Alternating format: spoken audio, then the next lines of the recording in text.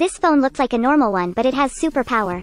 The main character Max was washing his face in a hotel. There was a message saying that there was a sale off 50% of the hotel. Please stay for one more night. Max didn't believe because he didn't know who sent this phone for him. He called the reception to ask. The receptionist said that tomorrow was the anniversary of the hotel. Everyone would get the sale off 50% code. It's not the end. Because Max stayed one more night, he had to change his flight time.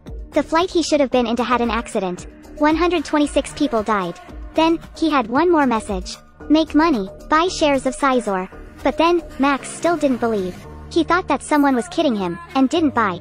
When he watched the news on TV that evening, Max was dumbfounded. Share of Sizor increased 3 times that day. All the people buying became rich in a glance. Finally, Max believed the magic phone. According to the phone, he caught a flight to Praha, and came to the play machine number 13. The 4th one should be jackpot. But there was someone playing at that machine. Max gave him $100 so that he changed the place to play, and press the button.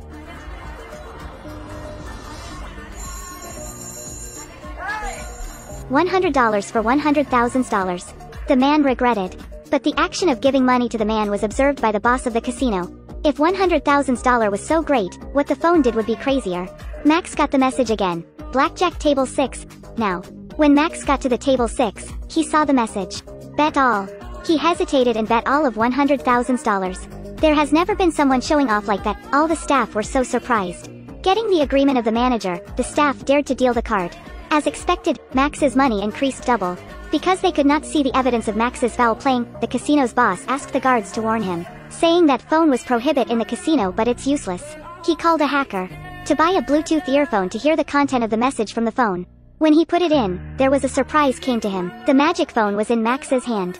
According to the message, Max came to the casino. When he got into, Max met a beautiful girl. Their eyes met and Max continued to come in. Her name was Camila. A drunk man dashed to harass her. Max wanted to help her but he was knocked out. When Max got up, there were 2 of them in the corridor.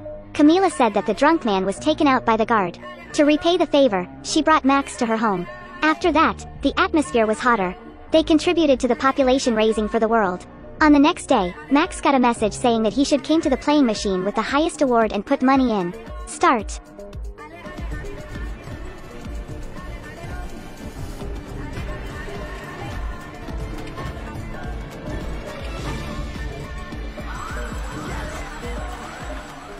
Everyone applauded.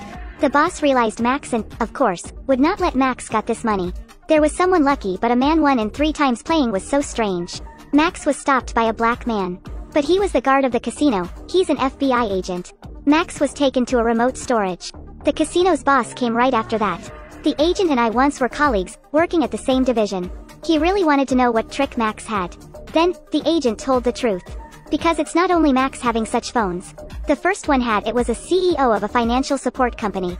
The second one was a real estate staff. The third one was the administrator of the Department of Defense. They once got the messages like Max, and lost themselves with the greed inside. All of them died. They captured Max to find out who was the one behind all these things. When the agent got the phone, he took Max to the hotel.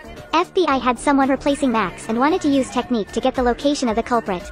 When the green light came, the message asked him to cross the street. But 1 second later,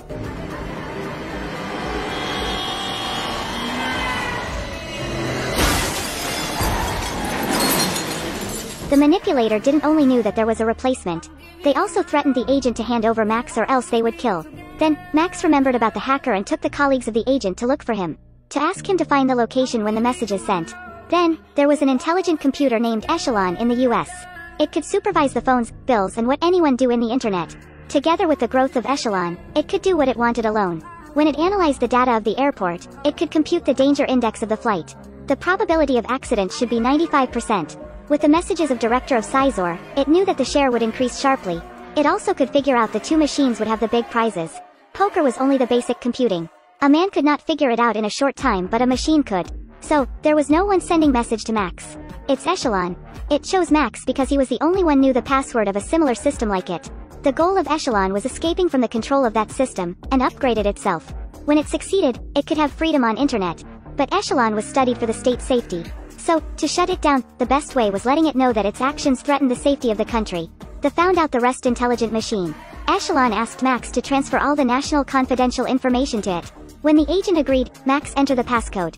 Turns out, Echelon's upgrade was secretly approved by the senior leaders. If so, they could control the internet all over the world.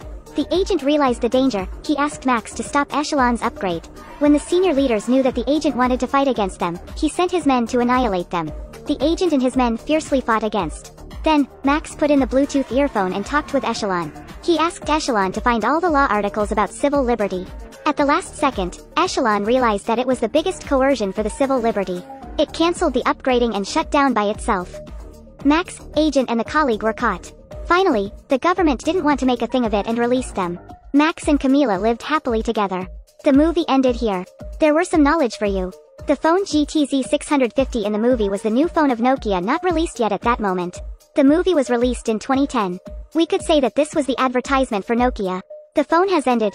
Please follow us for better ones in the future.